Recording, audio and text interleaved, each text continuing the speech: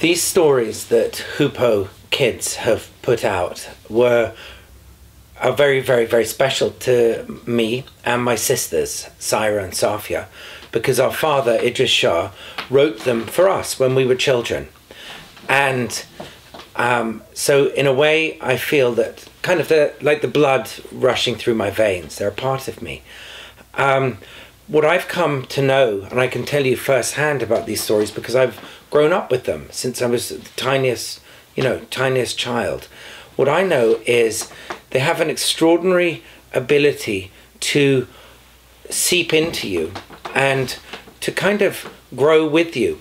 And you can, like all the great stories, you can listen to them time and again, and every time you hear them, they affect you in a different way, and maybe in a more profound way, as you hear them and think about them and live with them.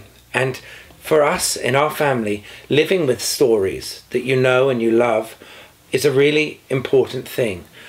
What we believe is this kind of story that has been used in the East for thousands of years, just as it has in other cultures for millennia.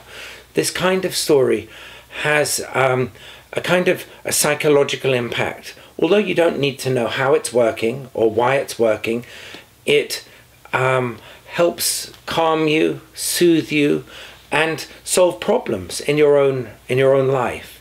My father used to say stories are kind of an instruction manual to the world, and we don't need to know how they work, but they do on many, many levels.